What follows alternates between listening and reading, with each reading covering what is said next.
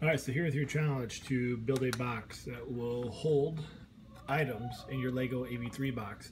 The rules are that the brick has to be the bottom of your box. Your challenge is that you're going to be using a touch sensor that will open up the door and close the door using motors, whatever type of system that you have. The other challenges are within the brick to have images and color work. So when I run my program, you'll see the colors light up and an image appear. We see the teeth, we see the red lights blinking. And as soon as I push the button, it should open. It changes color in a new image, and then it closes, and then we've got some noises there at the end. So there's your challenge. Now I've geared mine in a way that you should not be able to copy, because I use some pieces that are not Lego, only so you don't copy this idea. Best of luck. Let's see what you can do.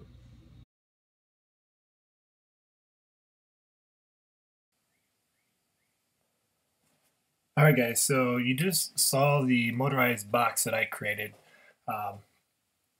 And what I'm going to do is just walk you through my programming as a guide to kind of give you a basic tutorial on how to do some just simple programming in the hopes that you can grasp on quickly and you can create and design your own box with your own code to do some really amazing things. So this is not necessarily an answer key, it's more of a guide just to kind of help you move to the place that you want to get to.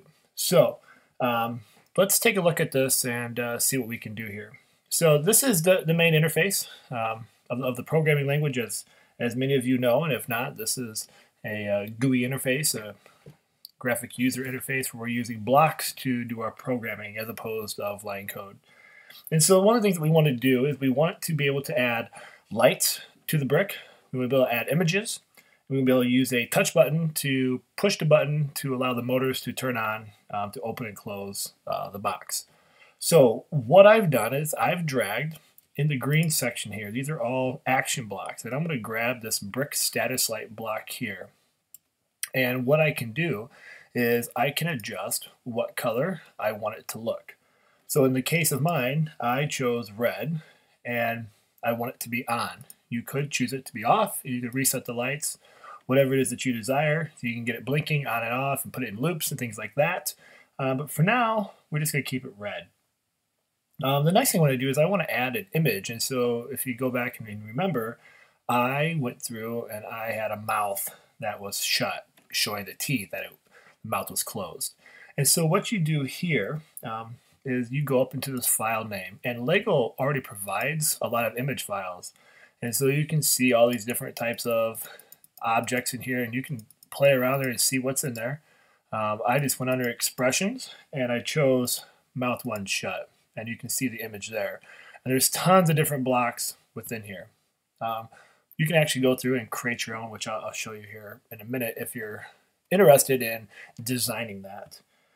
And then what I did is I went over here. So now what this does is this turns the brick light to red and shows the image of the mouth shut. I'm going to go here into the orange section now, and I'm going to put in a wait block. So this is going to happen as soon as I run my program. Red, mouth shut. And here, I'm going to go down here to the touch sensor. You can see that we can wait for all sorts of different triggers. Basically, the program stops at this point and is waiting for whatever you tell it to be activated. In our case, we want a touch sensor, and we're actually going to compare the state of the touch sensor. And so I have my sensor plugged into port 3, so that's good already. And I'm just going to look down here. You get choices of 0, 1, or 2. 0 means it's going to be released, where you actually push the button all the way, and then you let go, and when it's released, it's going to trigger. Number 1 is just as soon as it's pressed, and 2 is bumped, meaning if it's just tapped at all, it'll take off. And so I've just chosen 1 to make sure that it reads that I push it all the way in. And when that happens, what I've done then is I've gone back here, and as soon as that touch sensor is pushed, I've changed the light to green. I went through and I changed the mouth to actually to be open, as if it's ready to eat, was my whole intent with this. So now the mouth is open. And then I activated my motors. I have 2 motors on my brick. And so this is a tank, meaning they're going to move them at the same time. and I just moved it slow. So these numbers here are your speed of the motors, the power, so to speak. And so I just moved them to 20. So it's not too fast, not too crazy. And I've already done some pre-measurements, but this is rotations. How many times the motor is going to spin. You know, one complete cycle is one rotation. And for me, it was 0.6. It's a little over a half rotation. You're going to have to kind of guide that depending on your base, how you build and design. But you can change this. If you don't want rotations, you can do seconds, or you can do degrees, depending on what you want to do.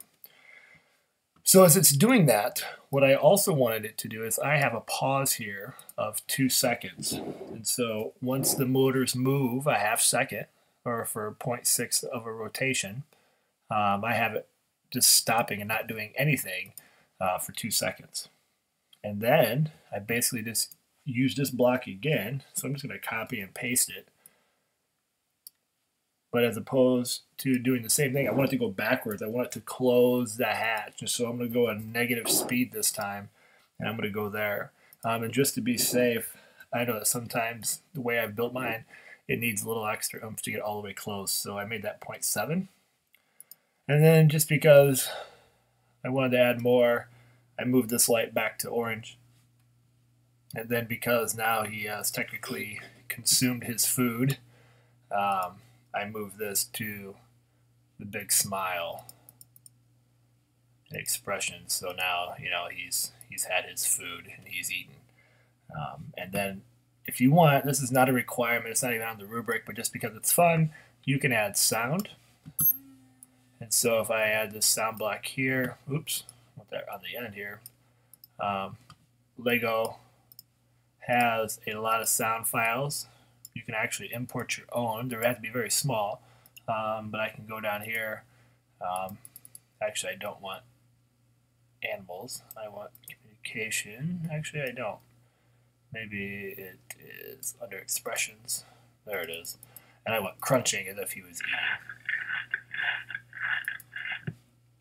And then once I have that done, this is my program for me. You don't have to copy all this. You have to make it unique to you and obviously hit the guidelines and rubric. Then I just go down here and I download it, and then I can run my program on my robot. Most important thing is the saving of the file. Remember we talked about it. We want it to be called picture box. So I'm just going to go up here and save my project, just so you can get an idea of how to save, so you can keep your files organized. I'm just going to call this Camp 2017. This is the whole entire folder. I'm going to hit save here, and it's going to change project. And then down here with program, I'm just going to double click, and now I can call this picture box. And it's going to help things be organized on my robot. Now I'm going to download, and we are good to go. So I hope that's helpful. A couple things that I wanted to just add here to you guys. If you want, you can create your own image. If you go up here to tools, and you can't see it, actually I think I have it cut off here in the software, but you go up where it says Legos Mindstorms EV3, there's file, edit, tools. You go to tools and you go to image editor. You can design and create your own image. So those of you that are really crafty, you can make your own image and install that on your robot as well. So you just save it. I'm going to close this, and I could actually just go here, and I could add face, and there it is. So that would actually now show on my robot. Alright guys, it's time to get building, it's time to get rocking and rolling. I hope you found this helpful. Leave any comments, and if you make a motorized box, please, please, please. If you're in camp, obviously you're going to show me, but if you're someone outside of camp making this, let me know. I want to see what you've come up with.